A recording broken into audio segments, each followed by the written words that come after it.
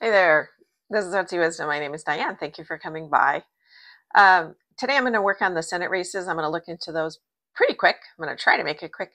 But before I do that, I wanted to share some thoughts on the Israeli hostages that were murdered within a day or two of being found, especially well, not especially, but the one whose parents had spoke at the Democratic National Convention, Herschel Goldberg Poland. It's unfathomable pain and grief they must be feeling. I can't even imagine. First, I wanted to suggest that we, as a group, a community, or personally, I'm going to do this, is that we send a blanket or encircle those families, all of those families, or even the families of the hostages, the families who have been hurt and killed in this whole situation. Send them love and light, blanket them with love and light, so that God, because we're all one, we are all connected, and this is a real tangible thing, that the light of God may give them strength and comfort as they grieve this unimaginable tragedy. And as we do that, it also raises the whole vibration around the world, just a fraction. But I think that's something we can do, and because I can't do much else from my end, it's what I think it's possible, because I said we're all connected. Yeah, it's a horrible thing. And real quick, just before I do that, I Netanyahu, I've talked to you before about him, and I'm not going to get into the back and forth, who's right, who's wrong about this whole thing. I'm just looking at it from the human perspective and general images that I get. Netanyahu, I've said in the past, is corrupt. Hamas is a terrorist organization. They're different things yet. When I look at Netanyahu, I haven't looked in Hamas at all, and I'm not going to. But as a president or prime minister, whatever his title is, Netanyahu is determined, when I get into his energy, to wipe out all of Gaza. He wants to take it back. He wants Israel to move into that area. And he's using this as an excuse, kind of. So I do feel, when I got into his energy and I looked into the timeline, and I've seen him as an ice cream cone, by the way, and he's melting. He is melting. Kind of like Trump and his cake. Netanyahu is melting. Something big change is coming up. I know all the protests are happening now to get him to either step down or do something, or address a ceasefire, because they haven't been doing it, to get their hostages home. I felt a big change, and I don't know if it's, time is a funny thing, but I do see some big change happening. So it's quite possible there could be a ceasefire. Not 100%. This big change could relate to, something else happening. I couldn't even pin it down, but there's going to be a big shift in that area. So hopefully, and it feels good. It doesn't feel bad. So anyway, let us send love and light to those families, and peace and comfort as best that we can do in their horrific situation. At least they'll get their boy back. Anyway, today I'm going to look into the Senate races, back to politics, onto somebody had asked about Ken Paxton in Texas and his wrangling up DNA evidence. I also looked into the Senate race in Florida. Somebody asked about Rick Scott versus Debbie Margesol-Powell. Looked into that. Took a peek into John Tester. I had done his reading before. Looked at that. Josh Hawley in Missouri. I looked into him. And also, somebody had asked about Tulsi Gabbard and why she's fallen for Trump, or why he's. So I looked into that. And also, what's about the governor of Utah? I think it's James Cox, maybe. He went to the Arlington Cemetery, and he did some pushback about doing that video, he seemed to go along with the program that Trump put forth. So I want to look at that. The Senate races. And then, like I mentioned before, I will look into Brandy Lee, or I'm sorry, not Brandy, Bandy Lee, the doctor who wrote the book, The Dangerous Case of Donald Trump. I really got into her energy. It's fascinating about past lives and stuff. All right, long beginning here. Let's get started. Let's begin. Thank you again. Please subscribe, like, share, all those things. I'd love it if you guys do that. And those of you who've newly subscribed, thank you very much. I really appreciate it. It's wonderful. So Ken Paxton, we're going to start there. When I got into his energy, and I think he was recently impeached. He was impeached, but he wasn't found guilty. I felt his energy. He's been, being very vocal. So after he won that, or he wasn't convicted, he's going after Democratic groups, protesters, people that oppose him, politicians, other people. So he's like on a warpath to do that. So Ken Paxton has, he rated, there was a Democratic poll group. This older lady who, she's 87 years old, and he rated her home. She's part of the supporting Hispanics to get to the voting booths, and she's, a Democratic worker. Anyway, they raided her home, 87 years old, and they took everything, her computers, her phones, her smartwatch, everything. And what I saw, so I'm going to give you general ideas about what I see. I do see him. It's funny. I see him. I feel like I have a cowboy hat on, and I don't know if he was ever in the Texas Rangers or anything like that, but I feel like he imagines himself as a cowboy, like this idealistic idea of a cowboy and doing the right thing, black versus white, white versus black. Everything is, you're bad, I'm good. It's all that. And I see him I feel also very tight to my body when I'm in his energy. Like, he doesn't feel expansive. He feels controlled. Although I have a sense he's very emotional or angry. He feels controlled, and it's hard to penetrate that when I'm in this. So he's controlled. And I heard some things that he said. He knows what's right. He's not going back. That means he says, I win. He says, I'm in charge. And he feels powerful. He feels powerful. And according to what I saw, I'm hunting and fishing. He's attorney general. So, attorney generals can hunt and fish, but maybe he comes from that. But that's what I got. It may not be true or not. I don't know. But I see him taking, if you had a big board here and a board here of all of Texas, and he's like a triangle, and sweeping it in and gathering all this information, all this data, all this DNA samples. He's sampling people, asylum seekers, immigrants, legal or illegal, sampling everybody. And because these people want to get into the country, they succumb to the DNA sampling because they don't want to say no, because it might make them not come in. So he's doing that a lot. He's not just, he's all sorts of information. He's gathering all this information. And it's like pulling it in and it condensing and tensing and tensing. So he's cleaning and purging every scrap of inequity. He feels like there's all these people are not doing things right, or they're semi-criminals, or they came in and they, their children were born here, and they, anything that's remotely questionable. He believes they cheated somehow. He really believes that.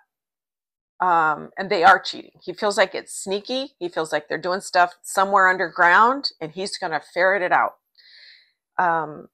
And he removes, so during the election, I'm asking about how it's going to go during the election time, is I saw him gathering all this data, all these voter rolls, all these votes from these potentially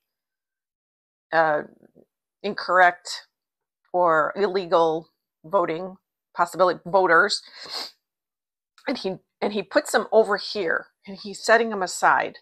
So all these other people, okay, they're legal, they're voting. All these other votes, which probably aren't for Trump. I think he even checks to see if they're a Democrat. I think he even goes through that and said, if you're a Democrat, we're even going to question every single one and put them over here. And it feels like the election happens, but he is got all of these votes and they're all going to have to go to court. The feds are going to step in to facilitate somehow making this a legal situation and fair, but he is going to drag it out. All of this nonsense, all of this noise from people who he thinks are questionable, or they're voting not for Trump or whatever, or even just he thinks that they're illegitimate. Everything has to be fought. He's just going to keep them over here and everything drip and drab, going to court. I don't think he cares. The feds will help a little, but Texas is pretty locked down. It is pretty locked down. I saw like a window going down and water rushing through, and these are those votes that are not ones that he thinks are fair or, are wrong. Only some are getting through. That window is being closed down, and so this water is just trickling through this the space between the window and the sill. He is really going to make it difficult. He is making it difficult, and he doesn't care. He feels like he's doing the right thing, and eventually, which is interesting. So this is eventually. I saw after this, and I don't know if he will. No, he'll be gone by then. But Texas is going to go through I don't want to say a renaissance or a resurgence or a change, a shift, to go back towards, I got this, a Southern charm kind of model. Texas is, now they have signs that don't mess with Texas when you're driving down the road, and they love their guns and everything, but they're going to shift towards, like, change their, because of this, I think they have to change their reputation to a Southern charm kind of identity. I think that's going to be a goal of the state of Texas Chamber of Commerce or whatever it is, trying to get people to understand they're not mean there and they like everybody, but not now. Well, not that everybody in Texas is like that. See if I have, because I have my notes here. Yeah, that's it. All right, that's Ken Paxton. It's going to make it hard. The state, if I look at the state, will it go? No, I've already looked into Ted Cruz there. He has so much money. Colin Allred has got a huge swath of people in West Texas, like more rural people voted for Cruz, I think, but there's a huge bunch, but the money, Ted Cruz has the money. Texas. Emperor. Yeah, they love Trump. They love him. Or people love that feeling of having a leader, and yeah, they're going to stay as a Republican state. Okay, Rick Scott versus Debbie Margesol-Powell. It's funny, I don't know, this may be mean. I really want to bring lightness and love into the world, but this is just an image I got. I saw him as Skeletor, the comic book character. Kind of looks like that a little bit. Anyway, I see him, if I'm in his energy and she's there, he's attacking her with machetes. Like he's trying to slice her up, but it's like if, you try to slice up a ghost, if you can imagine that, it goes right through him and it doesn't do any damage. That's what I feel like he's doing. He's not getting anywhere with it. So they don't cut her. So I feel like it's, like he can't do that much damage. Like she's got some momentum. She's doing pretty good. I see the east coast of Florida. If you took Florida, which is a peninsula, obviously, on the east side, on the Atlantic Ocean side, I could see more people voting for her over there. And maybe they're just more Democratic because Miami's there. And down in the Keys, I'm not sure, but yeah, I know Florida I think is possible to switch over.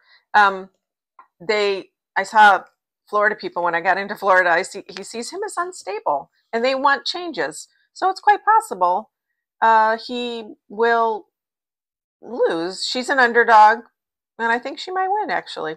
So, yay. I'll pull a card for that. Let's see. Well, let's see. Debbie Margesol-Powell. Two of Pentacles. It's going to be tight, but I see, the first impression I got was this woman who's kind of dancing. Let's see if I can do that. Yeah. She's kind of dancing. And I feel like this is her happy and she's juggling, but it might be too many too close initially. But I think it's going to win. They're going to do a lot of studying. The ballots are going to be examined. I got the Page of Wands with a magnifying glass. They're going to examine every ballot. Okay. John Tester in Montana, who's been there quite a few years, maybe 6 or 7 years. I see John Sheehy. He's younger and he's picking up people. That's his competition there. And people like his youth or his energy. John Tester's, he's a little bit older. And I've said this in the past. He reminded me of an old history teacher from high school, Mr. Ruff, who had the flat top. His hair is pretty similar. Some people don't, they like a look and they never change. And that's the kind of feeling I get with John Tester. He, rocked it in, when he was 20 and he's still rocking it now. John Tester. Oh, he's worried he doesn't have enough money. John Tester. Oh, Nine of Pentacles, King of Pentacles. But he is going to get money. He is going to get some support. Let's see. I'm just going to sit on this for a second.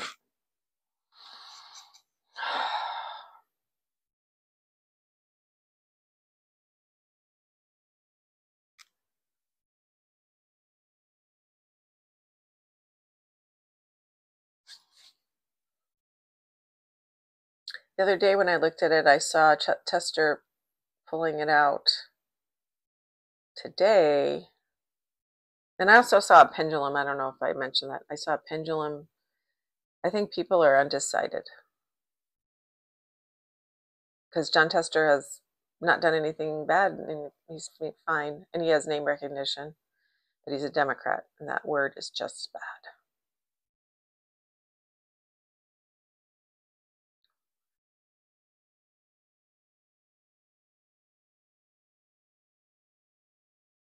If I look at the election night, I see John Tester saying thank you. So today, in this moment, and time is money, like I said, I think that he'll win. Okay. Josh Hawley.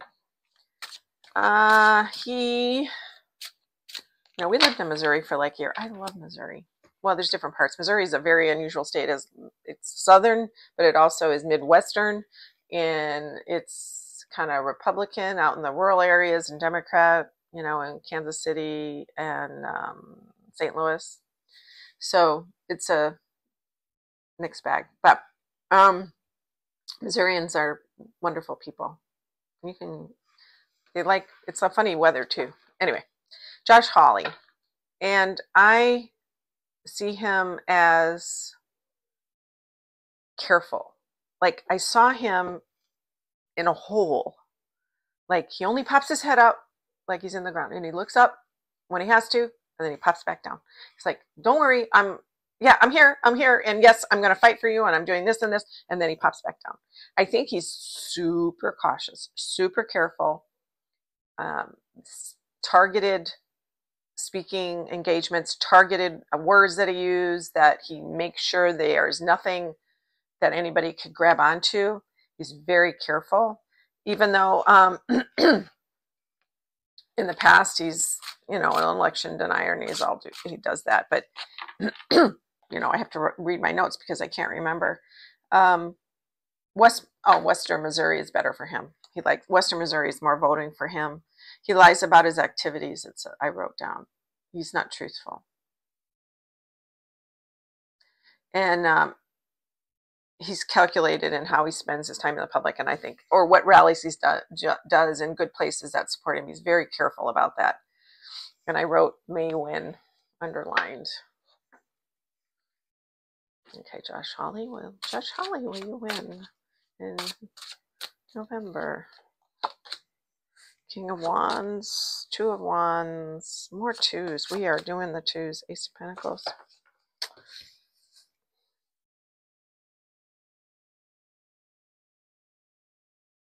Looks like it. He might. Yeah, looks like he may win as of today. Unless something big happens, people catch him in his lies.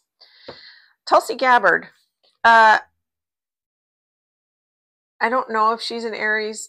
I have a big sense of Aries energy about her.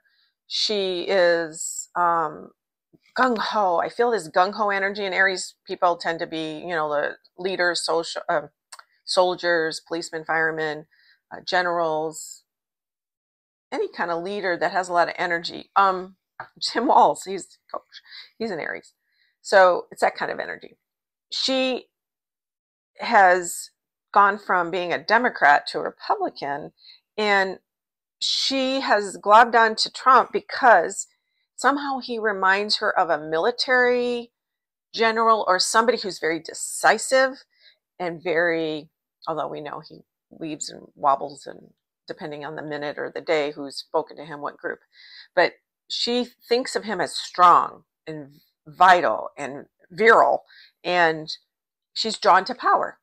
And that's what, I mean, it's a simple thing that anybody could probably say that's what's happening. But when she looks at him, she sees American flags and she's very patriotic. I know that sounds kind of weird, but you'd think she'd do the math and see that he's advocating powerful, like unquestioned power as a president, and eliminating all the departments that would keep him in check. She doesn't seem to. So maybe she does. She really doesn't mind that too much. She thinks that because he'll be powerful,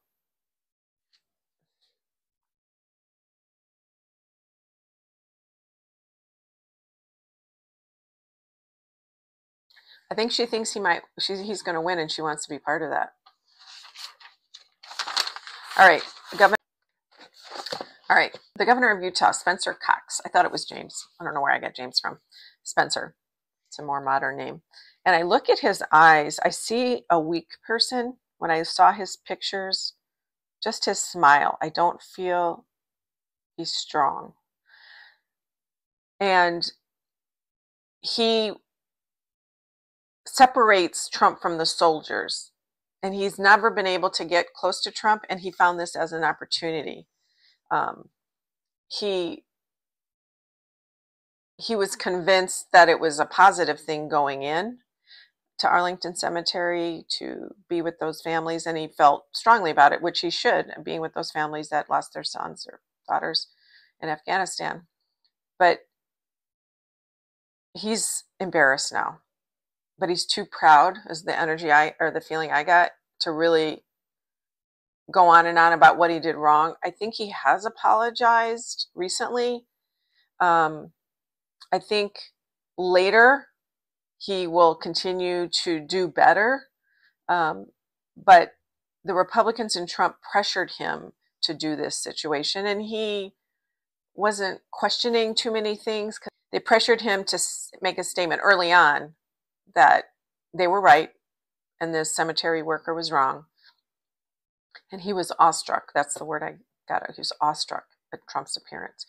I felt very weak and kind of, I don't know who I am. I don't know what my character traits are. Although I'm assuming as Mormon, and usually Mormons have high standards and to serve and do the right thing. And that's my experience from being in Arizona for many years. A lot of good friends. I have nothing bad to say about Mormons, so can't put that there. But he will eventually. I just wanted to get into that energy and see how that was going to go. Now, quickly, Matt Gaetz. I looked at him to see if he's going to win because I think he's doing fine in his role, or at his district. He's doing well. What I did see is he will win, because he's got the most of the votes there, the Republican, but his life is going to crack apart. I felt like I saw like a crackling shell, like a sugar, like if you can imagine a sugar dome over something that looks so beautiful and lovely, like a dessert, and you crack it and it just disintegrates and it shoots shards all over the table. That's the impression I get. That's what's going to happen to Matt Gaetz. I think that's it. Okay. I think I made it minor, just a little bit shorter. That's good. All right. Till next time, you guys have a good week. Happy Labor Day. Today's Labor Day. And even up here, they have Labor Day. So you guys take care. Bye.